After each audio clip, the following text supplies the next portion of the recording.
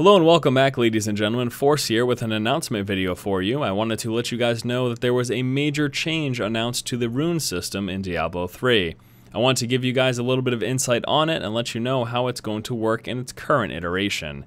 Now initially what we had was known as Runestones, and Runestones would drop just like items within the game. There were 5 different types and 7 different levels. So you'd be going along, killing enemies, and you'd find runestones that would drop, and you'd put these into your skills. And then depending on which runestone you used, it would change, it would alter the way your basic skill worked. Well, those have been completely removed. There are no longer runestones in the game that will drop. Instead, in their place, we have got what is known as skill runes. Now, skill runes, just like skills, will unlock for you as you level. So currently you level up and you unlock your skills. Well, in addition to unlocking your skills, you will also unlock skill runes for those skills to change how they work. For example, taking a look at the Demon Hunter's Impale, as you level up, you will unlock the following skill runes: Impact, Chemical Burn, Grievous Wounds, Overpenetration, and Awareness. Now, just like with the runestone system, you can only have one skill rune per skill at any given time.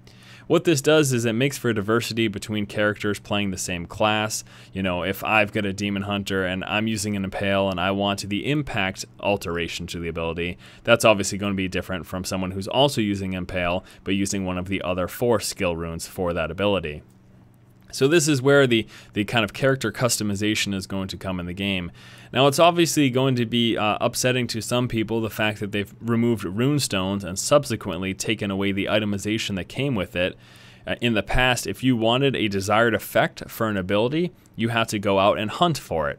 Like if I wanted a Crimson Rune on my Barbarian's leap attack, and I obviously want the highest level, which would be a level 7, because there would be level 1 through 7 Crimson Rune, I had to search for it. And it was going to take, in the prior form, it would take a significant amount of time to actually eventually acquire that item. It was supposed to be this big time investment.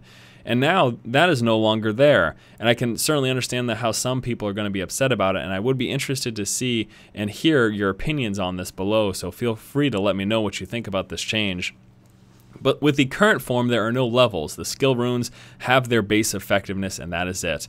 You don't have to search for the Impale Impact skill rune level 7. Instead, you have your impact ability for your Impale, and you just use it, and it stays that way. Again, it is a pretty major change. I will be doing some coverage of this. Skill runes will start at level 6, and given that the beta allows you to go to level 13, that means that we will have access to some of it. So stay tuned within the coming days, as I will make sure that I have some coverage on the skill rune system as to everything we have access to currently in the beta. Alright guys, that's about it. Major changes to the rune system. Runestones have been removed. We now have skill runes that unlock while we level up. There's an official article over on Diablo3.com. If you want to read that, please feel free. Otherwise, stay tuned in the coming days for some coverage from me on the skill rune system. Alright guys, thank you so much for listening to this announcement, and I cannot wait to bring you some more Diablo 3 content.